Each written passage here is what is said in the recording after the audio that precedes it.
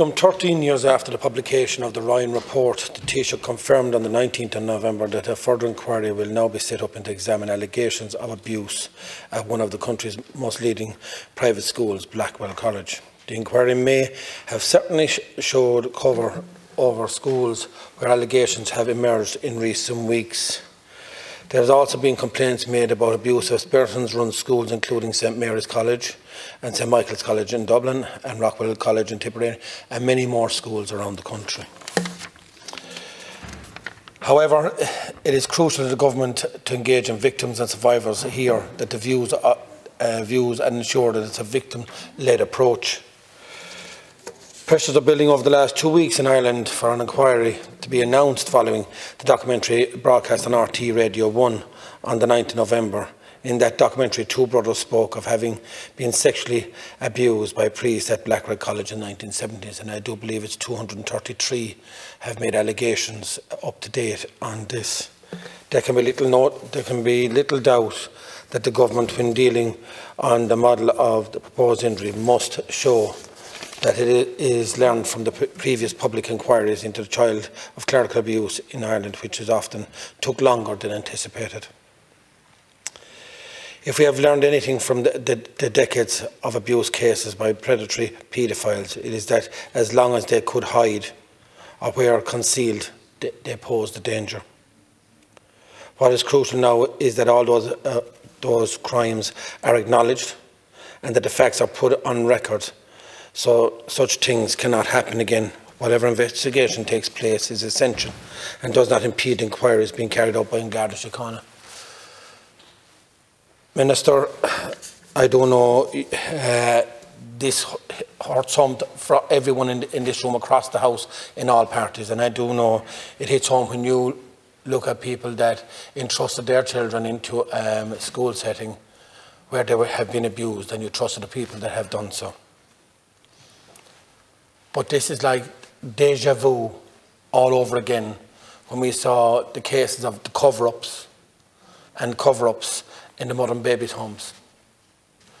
The cover-ups and the cover-ups now in the clerical abuse, which these people have to be brought to justice.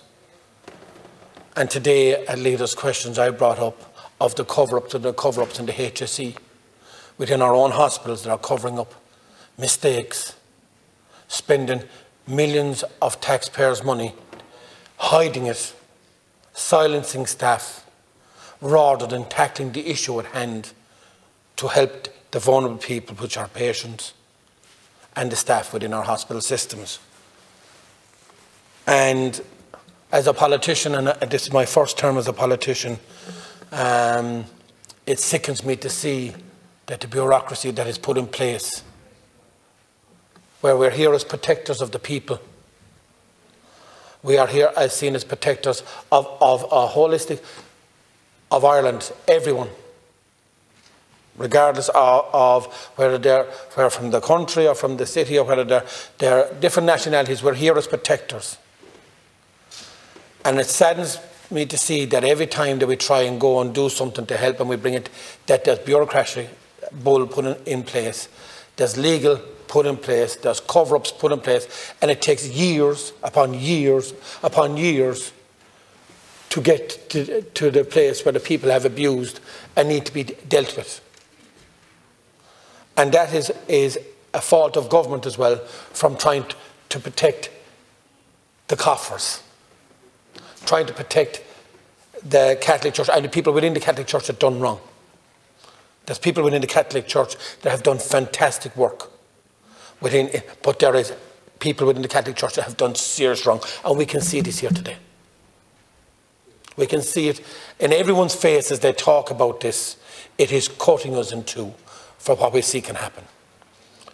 But Minister, what I'd like to see going forward now is accountability, full transparency, and I'm asking the churches and I'm asking the schools to come out and do full disclosures of every bit of information that they have to help the victims now, and stop dragging it out for years, waiting for people to die, waiting for people to commit suicide, waiting for people to become mentally ill.